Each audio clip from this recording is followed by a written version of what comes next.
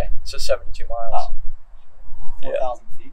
4,500, yeah, 1,500 meters. I think it roughs out to like 5,000 feet.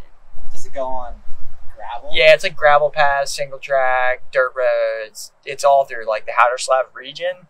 40K laps, 3 laps. Sand pit, apparently.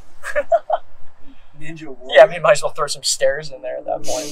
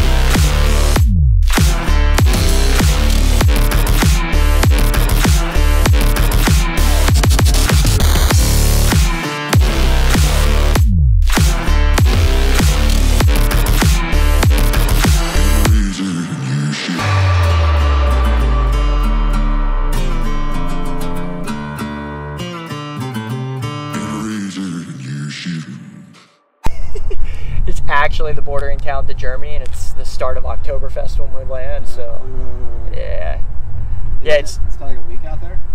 Yeah, we're gonna do a whole week. We'll fly into Copenhagen, and then Haderslev's like 3 hours from there, and then we'll drive across the country to Haderslev, and then it's right on a beach town, like Baltic Sea.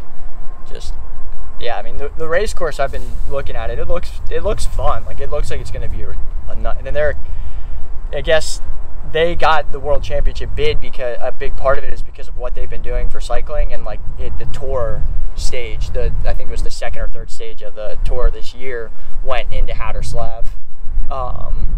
So they're definitely they're expecting a pretty large turnout. So.